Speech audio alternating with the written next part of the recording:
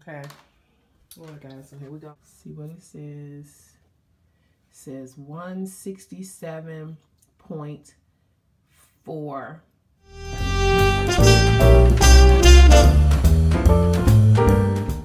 So I'm here at the gym. I'm gonna do 30 minutes of cardio. I'm gonna do 30 minutes of weightlifting, which is what, an hour, right? And try to get my body in shape here. I've been on and off trying to do weightlifting. It's like my body, it's just like my mind don't want to do it. I do it for a week, stop it for a week. Do it for a week, stop it for a week. So I am going to attempt for the 4th time to go ahead and do this weight training and stick with it. I got to put it in my mind that I am going to do this and that I am going to continue doing this. Oh my goodness. It's like I never left the gym. It feels so good to be back. So I just did 30 minutes of cardio and I am now going to do 30 minutes of weight training. Today is the day that I'll be starting and I'm going to finish. So again, I'm giving myself until June to be able to get myself into that pink bikini that I want. Yeah, I'm claiming it pink.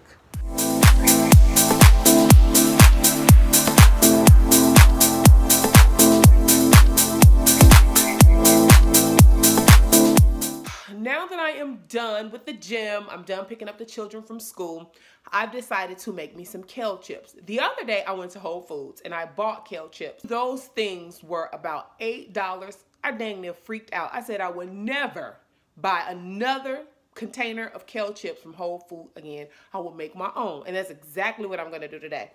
I bought me a dehydrator, dehydrator. I bought that brand new, still in the box. There's the box right there, from this site called OfferUp. OfferUp is just like Craigslist. You have to go meet the person, pick up the item. But anyway, I bought it for $10 freaking. Well, I looked on Pinterest and I found a recipe. I made some the other day, tore those to pieces. Me, my husband, my children, we all ate them. Now I'm going to make some and I'm going to show you guys how I go about making them. And when you get a chance, go ahead and make them. Leave me a comment below. Let me know how you like them. So these are the items that you're going to need. Garlic, lemon juice, cayenne pepper, garlic powder, nutritional yeast, Himalayan salt, soaked cashews. I soaked these overnight, and you're going to need some red peppers. Now, you can use a red bell pepper. These are red grilling peppers. Unfortunately, some of them are a little bruised. I'm just going to cut the bruise off, and they're going to be good as new.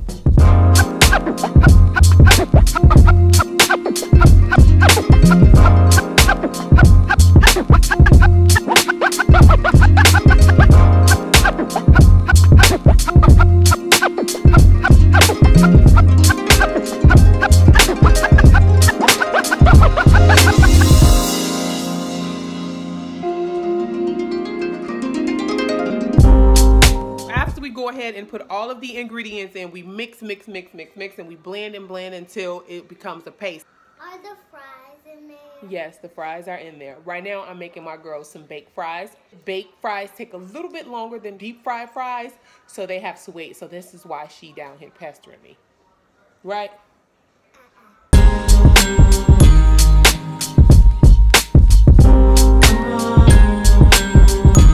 It's a little choppy, so I'm gonna put a little bit of vegetable broth in here just to give it a little bit of a cream texture.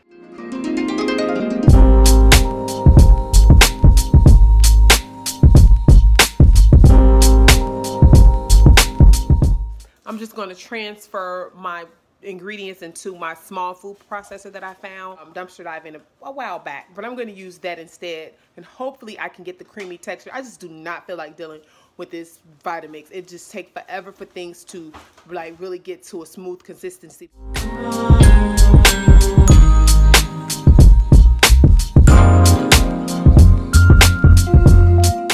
Show you guys a quick snack that I'm going to give my husband. He requested to have tomatoes and cucumbers with a little bit of salt and a little bit of pepper on it.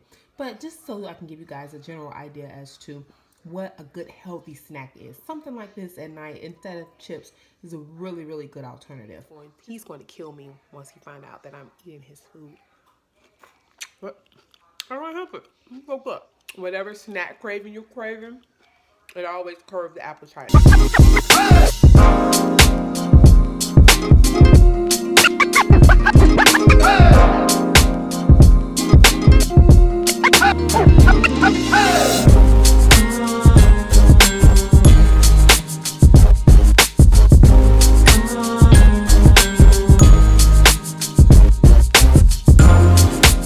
have my favorite dressing. Maybe I should try this on those kale chips.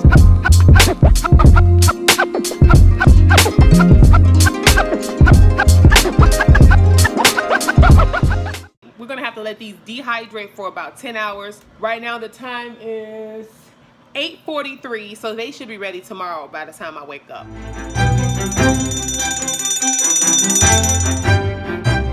Good morning, guys. As you can see, it is 9:01 a.m. I am just getting up 12 hours later, and let's see how these kale chips are doing. Let's see. There they go. Look at them. So here is one of the vegan cheese ones here.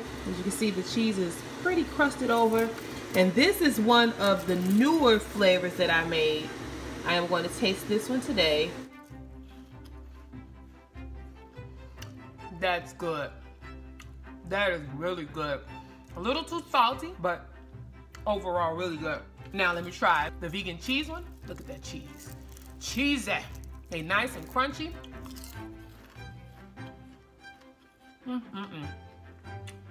This is the bomb. The bomb.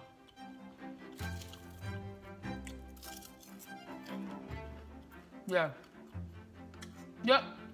You gotta try it, guys.